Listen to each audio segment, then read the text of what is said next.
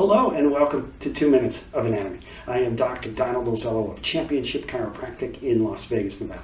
On today's 2 Minutes of Anatomy, I'm going to speak about the Extensor Hallucis Longus muscle. Yes, you heard me, the Extensor Hallucis Longus muscle. The Extensor Hallucis Longus muscle is classified as an extrinsic foot muscle because its origin is outside of the foot, it's on the lower leg, and its insertion is in the foot. It is a thin muscle that is located deep to the tibialis anterior and the extensor digitorum longus muscle. The Extensor Hallucis Longus muscle originates in the anterior surface of the fibula and the interosseous membrane. Its tendon crosses the anterior section of the ankle joint and it inserts onto the base of the distal phalange of the great toe.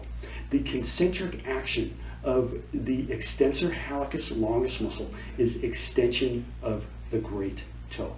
In medical terminologies, the big toe or the great toe is known as the hallux. So the Extensor Hallucis Longus performs extension of the great toe. It also assists in ankle dorsiflexion and ankle inversion and ankle eversion. But its main responsibility, its main concentric action of the Extensor Hallucis Longus is extension of the great toe.